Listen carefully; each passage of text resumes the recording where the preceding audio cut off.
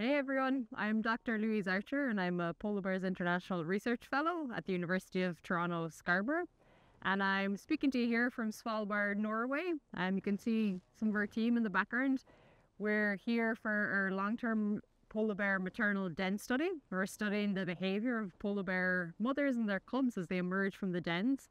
It's a really special time right now here in Svalbard because it's the time that polar bear mothers will be leading their cubs out of the den. So in this region, we find polar bear mothers will build these dens under the snow, right on the steep slopes of mountainous area. So you can kind of see the terrain here, very, very steep. You get a lot of nice snow drifting.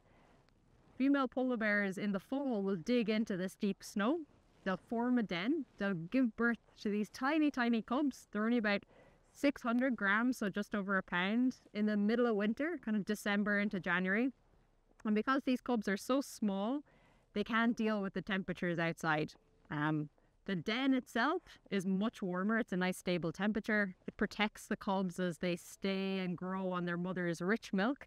So by the time they leave the den, 3 to 4 months later, they're about 20 times larger. They're furry. They're able to deal with these really cold conditions that you can see here.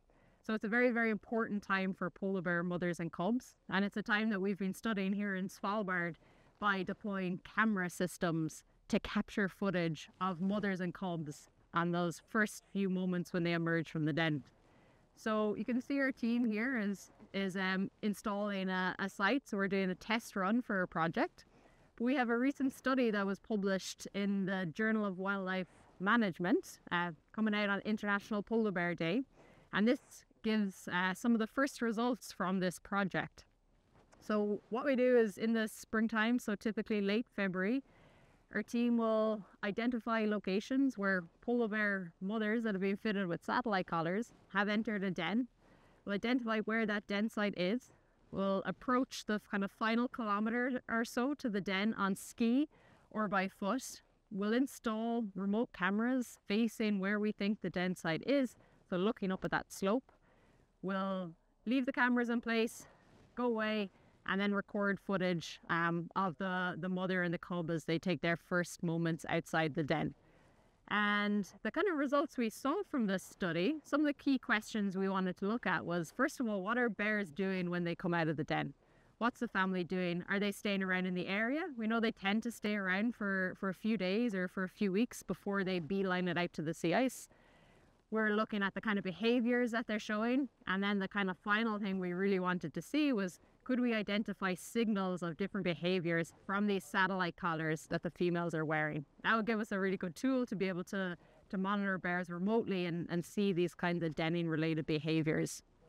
So some interesting things we found in the study were bears were very different. So each family kind of had a different story. One polar bear family, they came out of the den and they spent only 2 days hanging around the den site, allowing the cubs to acclimatise, and then they headed back out to the sea ice. Another family stayed for a full month after first popping out of the den.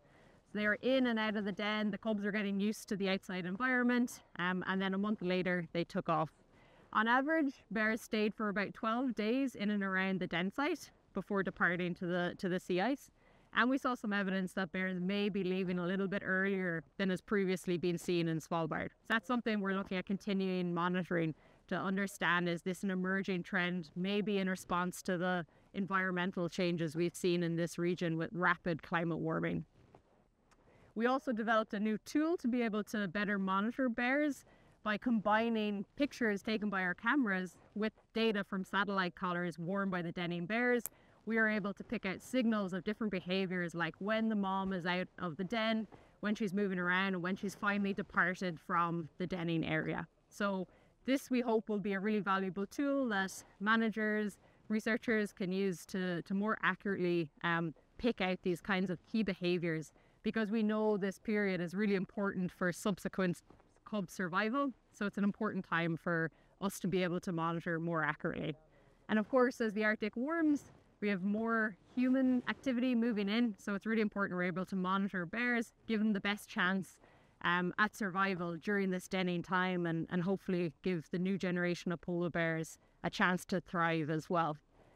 So if you're interested in supporting polar bear mums and cubs, you can look at some of the activities and content that Polar Bears International have on our website for International Polar Bear Day, the 27th of February.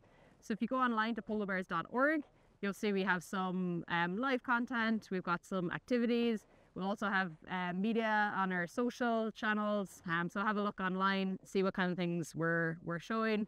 We're going to be giving you updates from our ongoing field study here in Svalbard. We're continuing to build out our data set and try and learn a little bit more about mums and cubs during this important time.